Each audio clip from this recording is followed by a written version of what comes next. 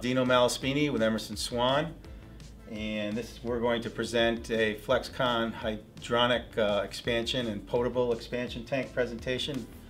That is the bladder going up and down in an expansion tank, so that's kind of cool. And these are potable and hydronic expansion tanks made by Flexcon. We're going to talk about application and sizing today. Thermal expansion tanks. When water is heated, it expands. Unlike air, water cannot be compressed and must have a place to go when it heats up and expands. With backflow prevention codes mandated by many communities, backflow devices are now required. These backflow prevention devices stop the expansion of water from dissipating into the city water main. We now have a closed loop system. Being that the water has no place to go, here are some of the following negative results. The pressure relief valve could frequently let go and waste water. There could be a scalding threat to occupants, little kids, whoever may be nearby, and basically could eventually cause the pressure relief valve to lose its effectiveness altogether. So if you can see here from the picture, they basically put a check valve here. In the old days, it would actually expand back into the main line, and that can no longer happen. So obviously on this side, there's the faucets and fixtures. It can't expand there. The solution is to provide an expansion tank on the cold water side to provide a reservoir for the expansion of hot water to go. So you can see where you place the pH tank. In this case, it's a potable expansion tank. As the water heats up in the hot water tank, it'll flow into the pH tank. So how a Flexcon expansion tank is made.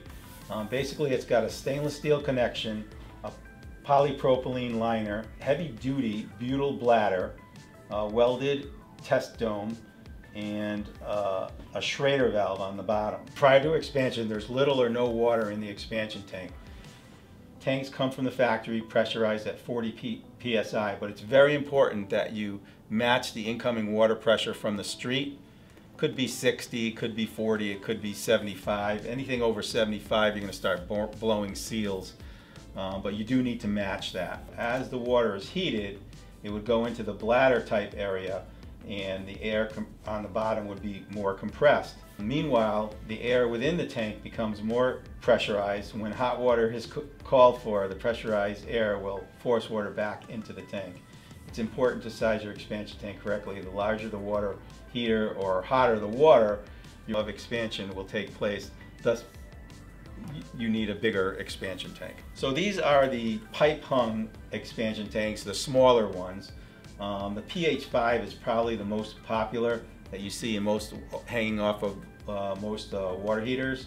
So the floor mounted ones, which are for larger systems and hotter water, would sit on the floor, and you can see their volumes go up to 85 gallons. So this is a quick sizing guide. So let's say most houses have a 50-gallon water heater. You could use a pH 5 or a pH 8. And as the temperature goes up, you need a larger tank. So a pH 12 would be used at 180 degrees. As you get into the larger tanks, maybe if you had a really large residential and you're using a 200-gallon water heater, you go to a WH 32. So now we go into hydronic sizing tanks. Note that they're Taco green so they can match the pumps and the relays and all the other accessories that Taco provides. Hydronic expansion. They're pressurized at the factory at 12 psi because that's what most systems run at. There's sometimes more. They are used in closed loop systems, so they don't need the polypropylene liner up on top because it's not touching potable water. They use the same butyl bladder. The air valve is on the bottom. You should always check your air pressure when you're putting in a new expansion tank because you don't know if it's leaked or it wasn't set at the factory correctly. It could have changed, and then your hex nut is where it would hang off the pipe. So these again are the ones that you would use most likely to hang off the existing piping that is in the boiler room.